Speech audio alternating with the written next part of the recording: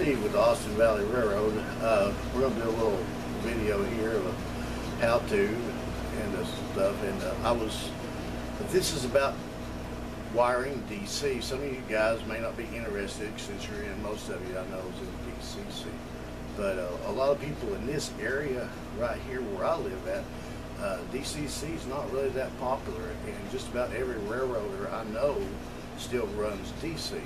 I still run DC on N-scale because I have like 60 engines or more, and only about 5 of them are actually DCC with sound. And I was going to show you something I looked for on the internet back before I started this was how to wire up a control panel. I found a couple videos out there, but most of them, the control panels deal with DC and not DC. I have always used these. Always, ever since I started Model Railroad, I used the Atlas selector switches. They've always worked good. I have no complaint with them, except for you basically got 2 power cabs. You can run unless you do a little fancy wiring, and then you might get, you know, another one in there, but it's going to cause confusion somewhere down the line. So I'm no longer using that. That's junk. That's from the last layout. You might remember.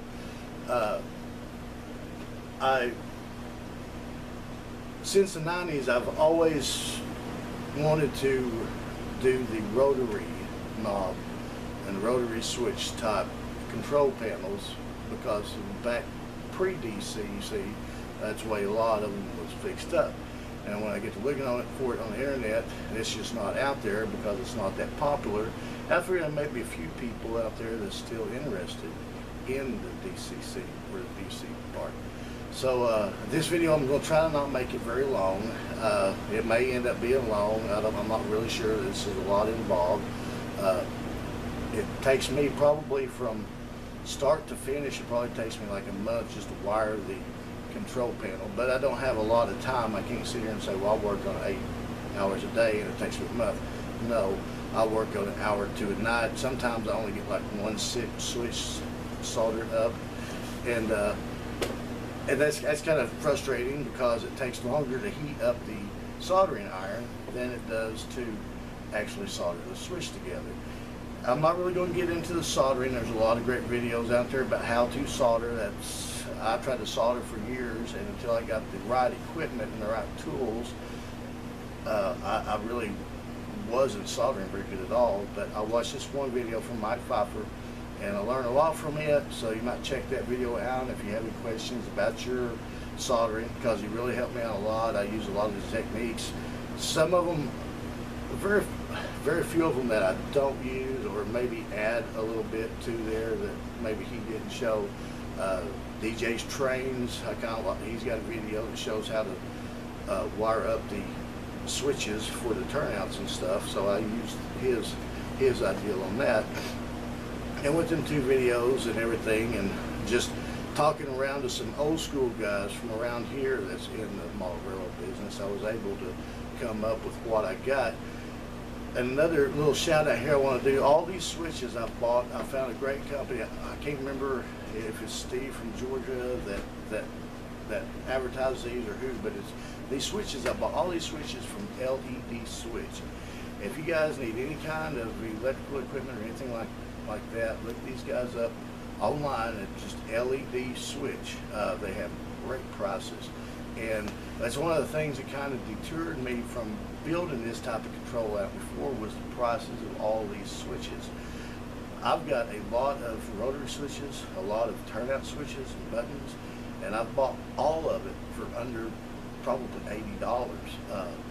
It's just amazing the prices that he has, and I really want to make a shout out to, I believe his name is Bob at LED Switch. Or is it Bill? Maybe Bill. Is it Bill? Don't look at me, I don't know. Maybe Bill. But anyway, he's a great guy. I've talked to him on the phone. If you got any questions about his product, he's more than glad to help you out. But if you need some electrical switches, he's got all kinds of things. He's got LED lights, of course, and rotary switches, mini switches, regular switches, all kinds of stuff. You can check him out online, LED Switch. But anyway, I just wanted to kind of show you how I built my control panel. I'm sitting here in the cockpit of the new AVR, and that's probably what I call it, a little cockpit. It's probably big enough for me. I don't have a lot of operations with other people, mainly just me I operate with. I've got another guy over at Fort Smith. He's been wanting to do some operating stuff with me when I get it ready. Anyway, let me stop it here, and I'll bring you inside the cockpit and kind of show you what's going on. Okay, this is one of my new panels. This is the first one I built.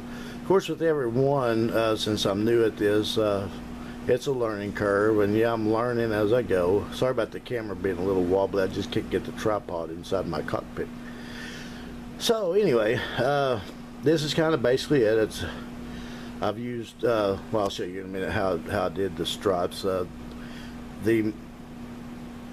What I call the main line and the sidings for the main line, and what's fed off of the main line will be silver, and you'll see later on after I get it built, the yard tracks, it will be in white. These are 2 yard leads. I think I might have showed you in one of the last videos of yard leads going into the yard. I'll show you. Look, these are, let's see if I can zoom in here. These are the rotary switches, of course. They are a 6-position switch. I can use up to 5 power packs or cabs, whatever you want to call them, to power this, and I leave one of them for like an off position. It's a 6-position switch, but I only use 5. So this one position is on 0. It has no power at all, and it's cab 1, cab 2, cab 3, cab 4, cab 5. Now cab 4 and 5 are DCC. The other ones, cabs 1 through 3, is DC.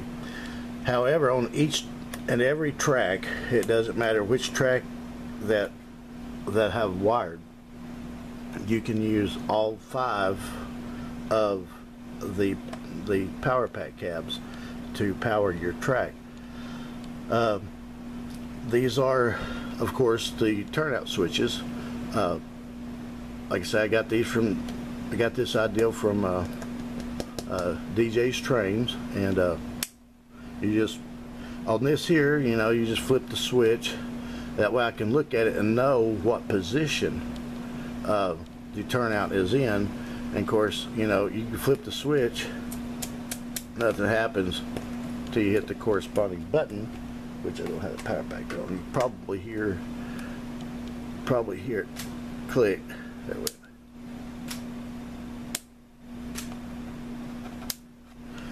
And that's the reason I used the red buttons. It would have been a lot less wiring and probably a little bit cheaper if I used a different switch. But I thought that would be good for me, since there's probably not going to be any lights on this for a while. You know, showing me which direction the turnout is thrown. I thought this would be a good way for me to just be able to look down and see what position that toggle switch is in, and that way I'll know whether to hit the button or not. Okay, there we go. And that's basically, you know, that's about all it took. Like I said, I've learned quite a bit of, it's been quite a learning curve for me. I've never really attempted anything like this, so this is my first one. It's a new one. It goes all the way down here, and this one here works real well. I wanted to get this one up and test it and make sure everything was going to work right before I built any more. I've got 3 of these to build.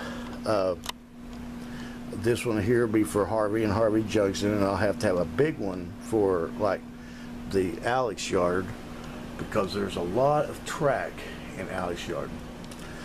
And then I'll have another one over here for the Shelby part. These are this is all in the construction, so excuse me. These are my power packs, and yeah, these are the old school MRC Tech 2s. I've had this one here for, probably about 25 years or so. It still works great. I have no problems with it at all. And this is just a little 2400 I picked up back then. It works real well too. It just don't quite have the power that this one has. And this is the newer version of this 2500 that I have. This is a new one. I just bought it. I've tested it out. Works real good. It's got the momentum. I try to go for the momentum, and eventually I will replace these two power packs with the new Tech 7 for my DC control. These are my 3 DC cab controls. And then over here, I'm back to using the sound controller 6.0. I talked to MRC. There's another video that I have recently made here a while back that I was kind of angry because I was having a lot of trouble with the throttle on them, the throttle remote, and the rotary dial in it, the rotary switch, had gone out. I had 2 of them, both of these, and they both went out about the same time. So I called MRC and I talked to the guy. I don't remember his name. I talked to the guy in the tech department, and I can't say enough for this guy. He was extremely nice. He said, just send them in. I didn't even send my warranty card in on them. He said, send them in, I'll fix them. $12, fixed both of them. So he had them about 2 or 3 months, and I got them back, and they work great. So for $12, I can't beat it, because a new throttle's like $79, I think, something like that. So yeah, I can't beat it. That's kind of what I was looking at, was having to buy a new one, or 2 new ones actually. But anyway, that's probably about it here. My next little segment is going to be on how to build this particular style control panel. Like I said, there's a few things that I didn't do on this one that I learned that I should do, and I'm applying them to the next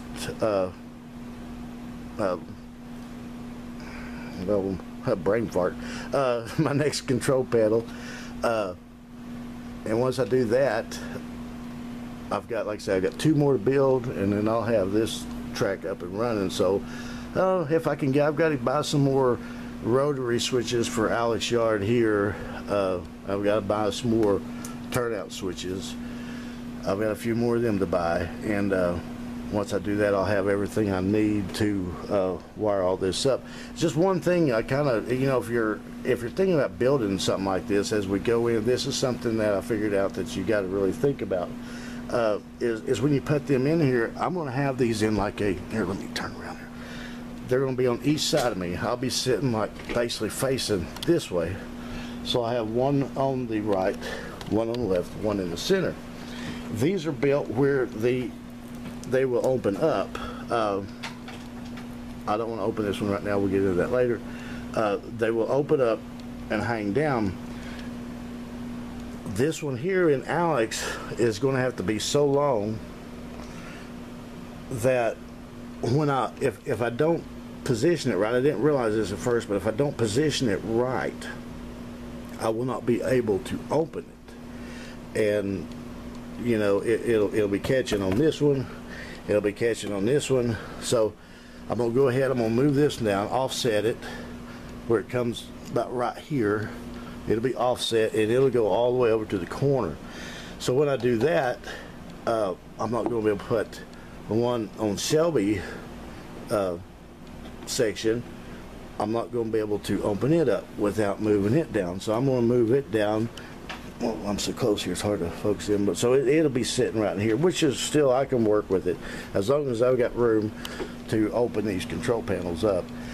And so my next few sections that I'll do, I'm going to be showing you kind of how to build the frame, or what I did to build the frame. This is all what I do. You can do whatever you want to, but this is kind of how I did it. I'll show you how to build the frame, and I'll show you the switches and the tools and stuff like that. Like I said, I won't go over how to solder because there's plenty of videos out there on how to do that, but I'll show you basically how everything else that I've done is going to work, because like I say, there's no videos out there on this. So all right, I'll be right back.